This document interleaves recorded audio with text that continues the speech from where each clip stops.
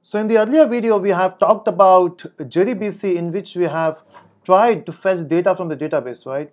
So in this video, we'll try to implement the where clause, or we'll try to fetch one value with the, oh, we have done that, right? So we have tried to fetch this one, right? Let's try to fetch all the values.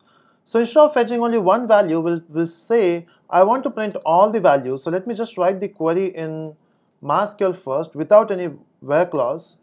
And if I say select star from student, it will give me whole table, right? So we have 1 which is Rani, 2 Naveen, and 3 Mahesh, right? So now we'll try to print this data using Java. For that, we have to execute a query which is select star from students without any where clause. And now when you try to execute this query, you will get the whole table, right? So inside this RS, you don't have one column or one row now, you have two rows, also you have two columns and three rows, right? And so let's try to print this. So let's say if I say rs.next, if you are saying rs.getString, it will give you the second column, right? Because it is username here. Let's write the number. So if I say rs.getString1, now this time it will give you the first column, which is user ID, which is int, by the way. So let's, instead of writing getString, we can also write getInt, which will give you the integer value. We also want to print, okay, let's say this is not name now. This is user data, in which we'll be having both the things. We have user ID, we'll give a colon in between, and we'll try to print the username, which is getString, and in this you have to mention the second column, which is 2, right? And here we'll try to print user data. So what I'm doing, so I'm just firing a query which is select star from student. It will fetch the whole table, and if I run this query, you can see we are getting the first row, which is 1 Rani. But what if you want to get the second row now? For the second row, we have to again say rs.next, because it will shift your pointer to the next row.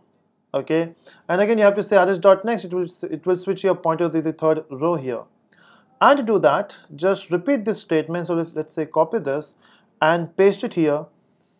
Okay, we don't have to declare this once again, because we are declaring it once, right? Or what we can do, we can declare it here. We'll say string user data. Initially it will be blank, okay, and then you don't have to declare it once again, right? Yeah, so now if you have 3 rows, so you have to write this stuff 3 times. If I run this code, you can see we are getting 2 rows now. So we got 1 Rani, 2 Naveen.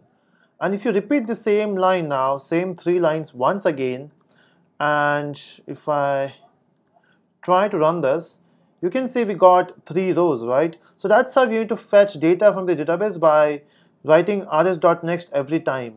But hold on, how many times we will write this? So instead of this, what we can do is we can use a while loop here. So we can say a while loop, and no need to mention, okay. And you can write this rs.next as a condition, because rs.next will do 2 things for you, because we don't have any method called as rs, with that. We don't have any method called as hasNext, right, which is there in the collection API. So we need to say next. That's the method we have to use for the next record. So rs.next will do 2 things. It will shift your pointer to the next row, and it will also give you the return. It will also return you, do we have the other row there? If you have other rows or the next row, it will return true, otherwise it will return false. And if I run this code, we got the same stuff, which is 1 Rani, 2 Naveen, and 3 Mahesh, right? So that's how you fetch the whole table. But let's say now the next thing we want is, we don't want to fetch data, we want to insert data into database. Okay, so yeah, that we'll do in the next video. So in this video, we have talked about how to fetch the whole table using JDBC. So in the next video, we'll talk about how to insert values into database. So thanks for watching, and do subscribe for further videos.